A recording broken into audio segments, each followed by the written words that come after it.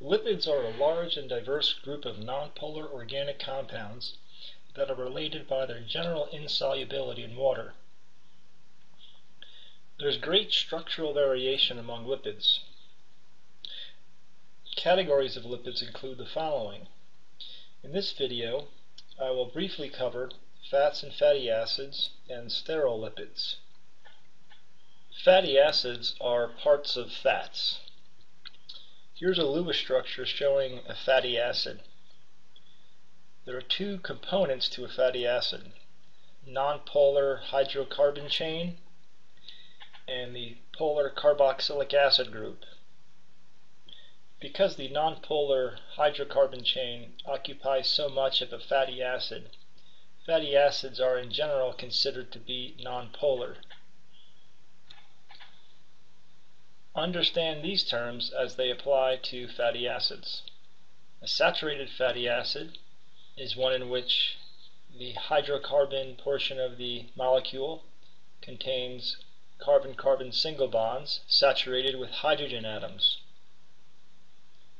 Unsaturated fatty acid is one in which the hydrocarbon portion of the molecule contains at least one carbon-carbon double bond.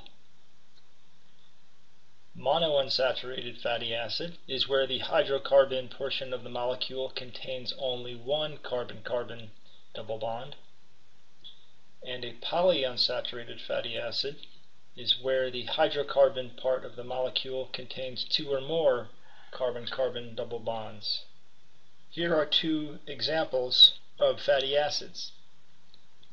The first one is a saturated fatty acid. Note there are no carbon-carbon double bonds in the hydrocarbon portion of the molecule, and the carbons are saturated with hydrogen. And beneath that is an unsaturated fatty acid, where there is one carbon-carbon double bond. This unsaturated fatty acid is a monounsaturated fatty acid. Here are structures of additional fatty acids. Palmitic acid is a good example of a saturated fatty acid. Oleic acid to the right is an example of a monounsaturated fatty acid. Linoleic and arachidonic acid and the remaining fatty acids are great examples of polyunsaturated fatty acids. Note that the double bonds are all cis. It is rare to find a trans fatty acid in nature. Recall from your studies of alkenes the hydrogenation reaction, where an H2 molecule was added to the carbon-carbon double bond. Essentially, two hydrogen atoms were added to the carbons of the double bond. This reaction saturated the carbons in the double bond with hydrogen. Many foods contain hydrogenated oils. In this figure, for example, we see part of a cis monounsaturated fat, which has gone through hydrogenation. Complete hydrogenation produces a completely saturated fat. But as part of the consequence of processing unsaturated fats, trans fats are produced. Now we'll move on to fats. Fats are varying types of glyceride molecules. There are three general types of glyceride molecules: monoglycerides, diglycerides, and triglycerides. I will focus on triglycerides. I would like for you to be able to recognize the glycerol backbone, be able to predict and draw the structure of a triglyceride product from a reaction between glycerol and any three fatty acids.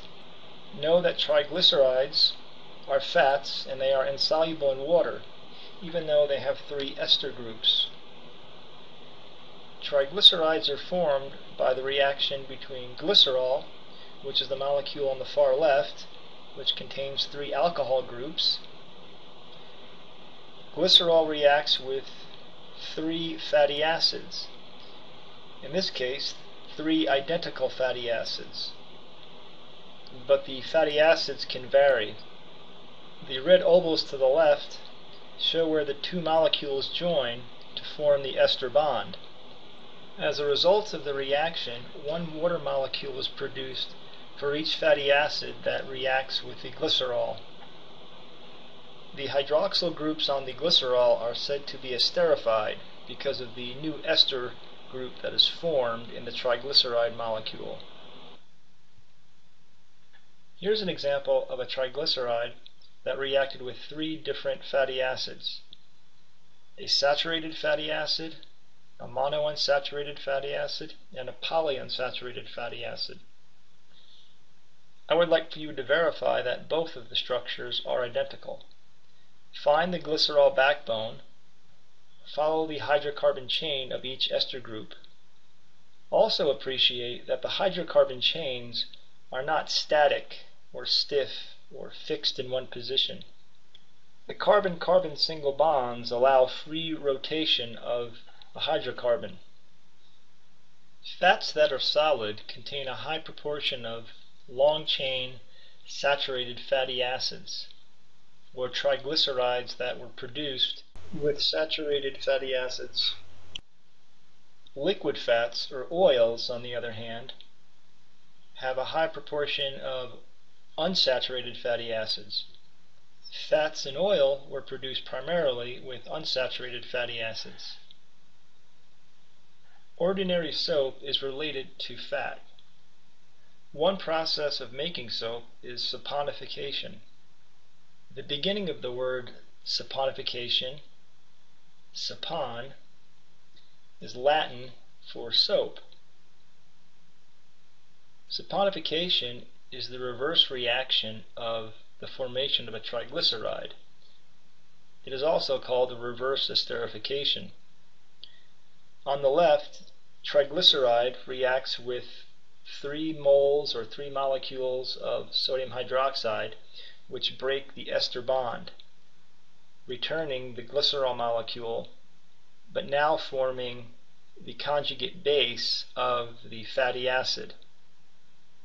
The conjugate base forms because of the basic environment in which the reaction takes place. It is the conjugate base of the fatty acid that is soap. I included this graphic of a fluid mosaic model to make you aware of how lipids, among other types of molecules, make up the cell membrane. Finally, I'll briefly present steroids. Steroids have the basic structure which is to the left. To the right of that basic structure are 3 examples of steroids: hydrocortisone, cortisone, and cortisone acetate. In all 3 of those examples, you could see the basic ring structure of steroids. Cholesterol is an example of a steroid and is the most abundant.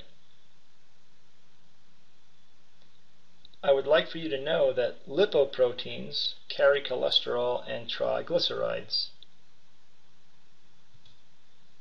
Lipoproteins are very large structures containing a variety of large molecules. There are 3 types of lipoproteins: high density, low density, and very low density.